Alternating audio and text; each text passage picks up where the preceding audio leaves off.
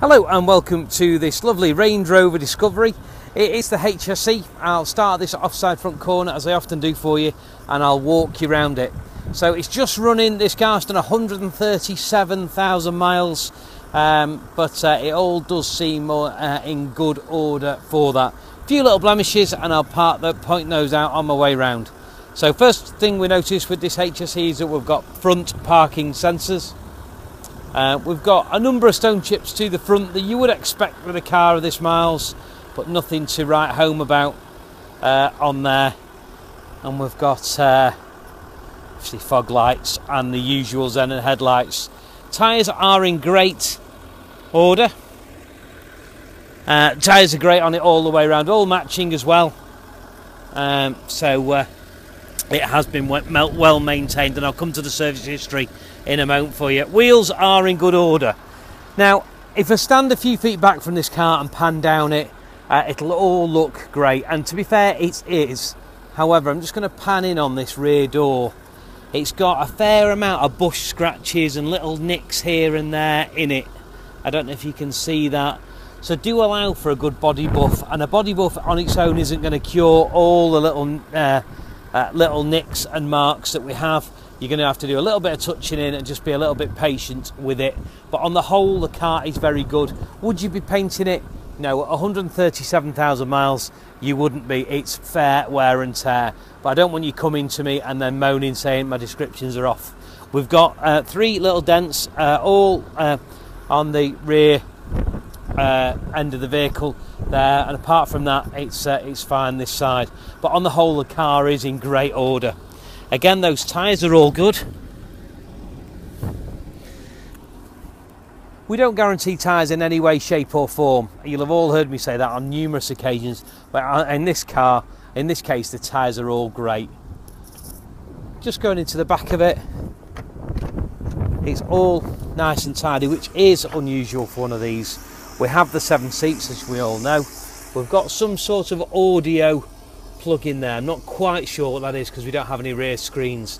But what we do have are 3 roofs.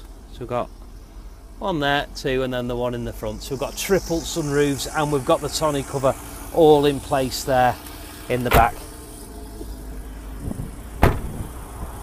So again, rear parking sensors are all complete. And then your rear on this side, same sort of thing again. Couple of little dents in the driver's door, a couple of little bush scratches. Not as bad this side, obviously. You tend not to get bushes in the middle of the road, but that driver's door has been opened on numerous occasions into something slightly harder than itself, as you can see there. So for me, you'll be touching that edge, and you might even blow the edge of the door in, because we've got some scratches there, look like key scratches or nail marks in the door.